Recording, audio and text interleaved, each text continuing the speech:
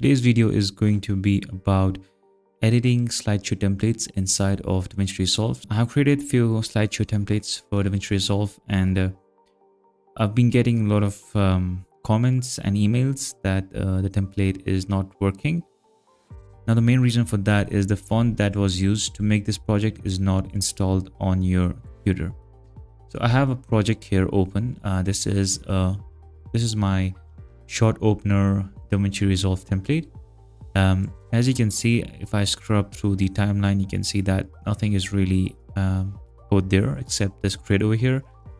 There is no image, there is no text. In my image placeholder over here, if I open up my image placeholder one, let's open it in a timeline and drag and drop in an image. Let's replace it over here. And now if I go back to my main timeline over here, you can see nothing is really happening over here. Nothing has been updated. Now, the reason for this is your text placeholder. So if you go here and you have all these text placeholders over here. Now, if I click on text one, right click, open it in timeline, you're going to notice that we have this text over here, text plus, and it has this text over here that says slideshow one, but we are not able to view it on the screen over here. And the reason for this is because the font over here, it says BBAS new, and I don't have this font installed on my system. So you need to make sure that whatever font is mentioned over here, you have that installed on your system. And to install it, you have to open up your web browser and search for that font on Google. I searched for BBAS new font, and it's the very first link. It's a font by Google. You can just download the entire font family and install it and reopen Resolve, and then you'll be able to see the text over here.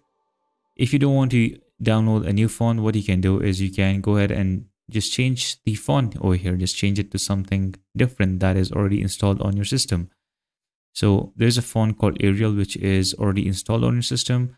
So you can go ahead and use that and increase the size and all that stuff. And now if you go back to your main timeline, you'll see that everything will be updated right over here.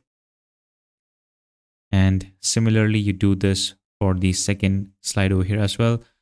So now if I go to my image placeholder on image placeholder 2, open it in timeline, even though if I change the image, replace it, then in the main timeline, you won't be able to see anything.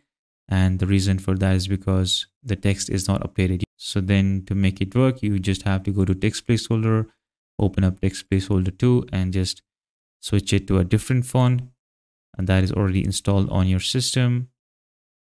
And make changes if you want, and in the timeline you will see it updated over here.